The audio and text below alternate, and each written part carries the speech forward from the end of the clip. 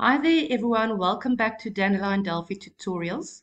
Today we're going to have a look at checkboxes. In the if statements program, you are going to find a little object looking like this. This is one object.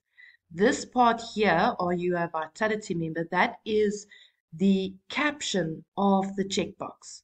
And the user can either select it or unselect it. The property that is used to store the input from the user is called the .checked property. And when the user click on it and it's selected, the checked property is assigned to true. If it's unselected, then the checked property would be false. So the .checked property is a Boolean property.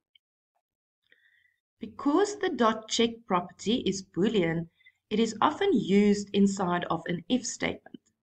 So we could say this was a checkbox. Let me just quickly go and find it. Do you have a pet or not? And you're going to select it if you have a pet, and the user will not select it if they don't have a pet. So that .checked property would have either value of true or false.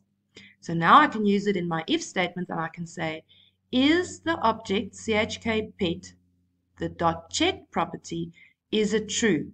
If it is, then maybe we count it, maybe we ask them how many pets they have. In my example, I'm just storing here S-pet is you have a pet. Else, if it's not checked, that means the .checked is false. Then I will store in here if they don't have a pet. An if statement will by default test if a Boolean property, variable, or a Boolean function is true. So this part here is actually not needed. We can write the same statement like this, where we test if the checkbox.check property is true without adding the equals to true.